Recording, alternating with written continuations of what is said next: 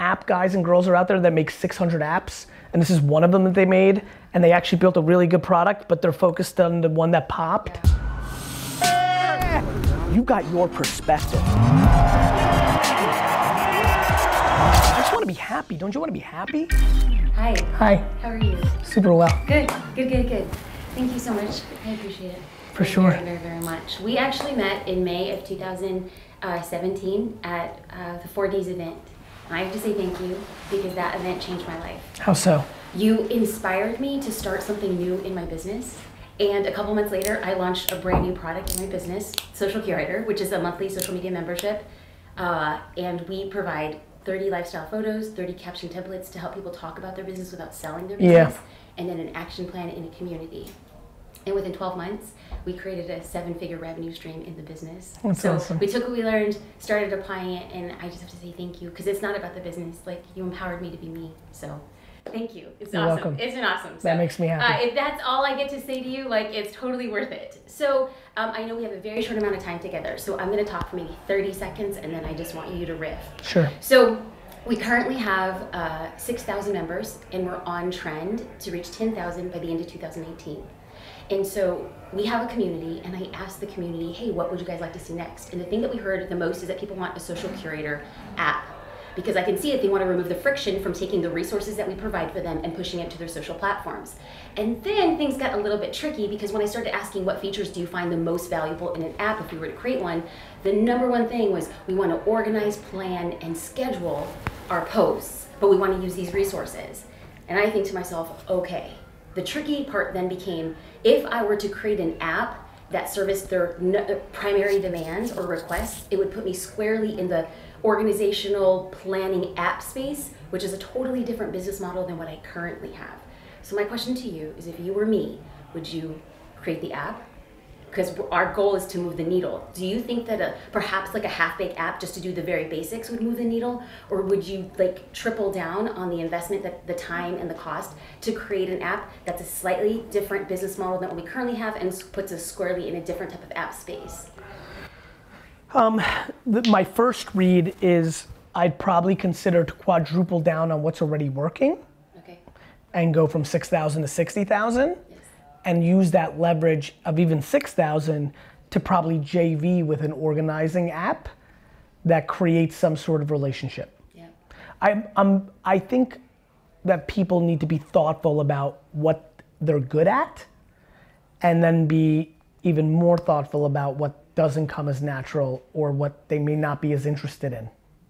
So I hear put the app on hold and focus on like... I would say based on that, I would say consider finding an app partner that already does what you're thinking about building, and say to them, you call up Charlie and say, hey Charlie, I have 6,000 fucking people paying me. Yeah. And they want this, I don't necessarily want to do it. How's your business going? Okay, can I leverage that? So I went to one company and we got to negotiations, we got almost to signing the contract, and then they realized that they didn't want to open their API, even though we had already started to create our own. And what we wanted to do is just say, hey, how can we synergize? I got it. And like, well, first of all, even if they did want to open your API, you're probably lucky that happened, because you basically married the first girl you met. Yeah. You have leverage. Truth. So what I would do now is take a step back, analyze all the apps in that space, spend 2 weeks on Googling, find out the partners, randomly call them. They Love. to have conversations. The space. I'm sorry? The whole, like multiple apps in the space, or one specific one?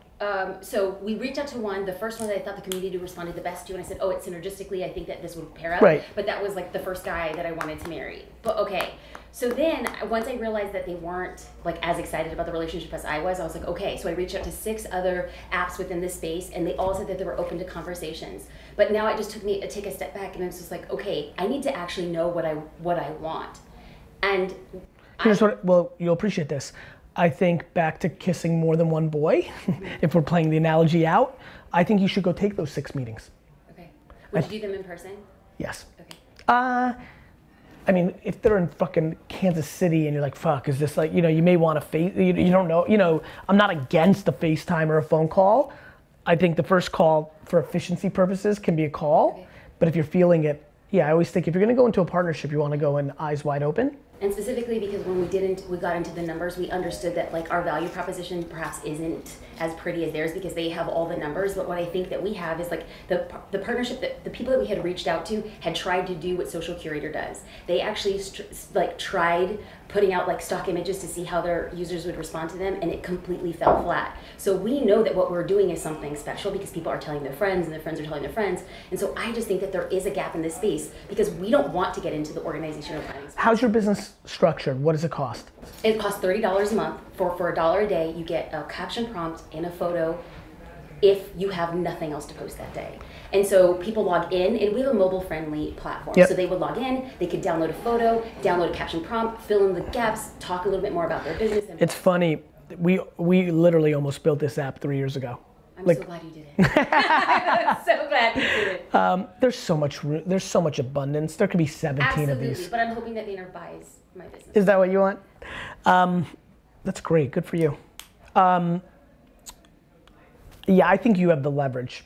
Okay. I think you're less of a commodity than they are. More importantly, you know, like there's a million, you don't know what's out there. Do you know how many apps? I'll give you one.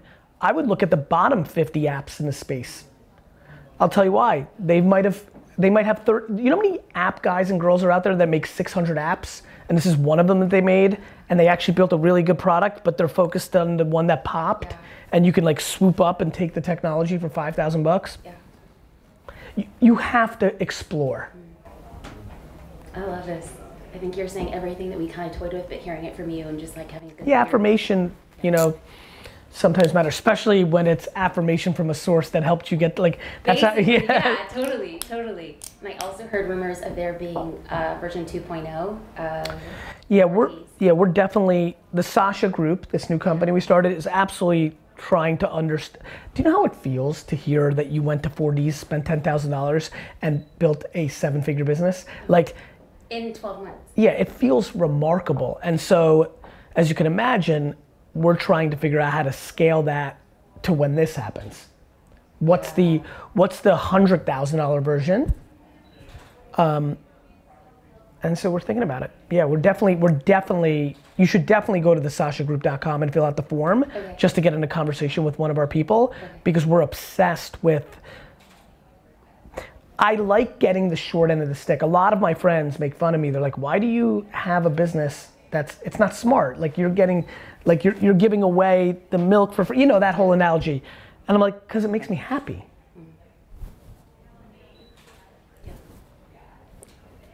I don't know, this is, you know, it's, you know, makes me happy. I mean, a ton of my content is 99% of my content is free. So I'm super happy to hear that. Thank you. Well, I keep on like DMing Nick. I'm like, hey, I want to be the first. Like, let me in the next thing. Yeah. You know, I will say, are you spending media dollars? I am. There's a new product we're definitely going to scale on Sasha. It's called a media whiteboard. It's like a 1-day session. I don't recall, I overheard him talking about it. I think it's 15 to 25,000 bucks, but they like literally people from the VaynerMedia team that spends, you know, $500 million in media sit down and audit what you're doing and then give you a plan. And so at your level right now, because it's so new, you may not be spending, like there's people who are spending 300, 400, 500,000 on media. And as you can imagine, spending 25 to spend your 350 way better. Yeah. I'm trying to think for myself what I think the minimum, like if you spend 100,000, is it worth it? Right. There's definitely a delta there, so that's a new product Sasha's definitely doing, which could be cool. I think you should look at the bottom 50 apps. I will. I have a funny feeling. Think about it, right? And you're saying to acquire? You might be able to. Like if you think about it, you look at top 10, right? You go to, they have leverage because they're top 10 for a reason. Right. You go to number 83. Number 83 might be a better app than top 10. The person's just not working it. Oh my God. I love that idea. Thank you. I love that. Listen, I know we have a short amount of time, but I couldn't leave without letting you know that you did an Instagram Live. You just popped up your phone. It was D-Rock, it was Tyler, and you guys were talking about how you guys were going to launch Clouds and Dirt. And I was watching this riveted. I couldn't put my phone down. I was like, how is Gary letting me in this business meeting? And there you guys were like, talking about like, how can we promote it? I remember it very well. Okay. I remember thinking that was a really cool idea. What? I mean, I was sitting at home in sweatpants being like, oh my God, I'm in a meeting with Gary. And then I DM'd Tyler a few days later. I said, when are you guys dropping that? Because I want to invest. And so I bought the 35 pairs of shoes, and I ended up donating them to an organization here that teaches young men how to be entrepreneurs in Los Angeles. Thank you for that. Thank you, because it was a full circle moment. My father is an immigrant, worked 3 jobs, came to America, man alive. The first thing he ever bought his kids was a pair of K-Swiss shoes. Get the fuck out I know. of here. And so I remember wearing these like brand new white shoes. Yes. Like, I'm American. You're like I'm roll, fresh. Like, I made yes. life. And I just think to myself, man, there's a group of 35 young men in LA who have the same feelings. So thank you for that. Thank you for that. I'm really glad we had this time again. So am I. Thank you. Like, yeah. So very, very, very generous. Happy to do it. Thank you. Awesome. Thank you.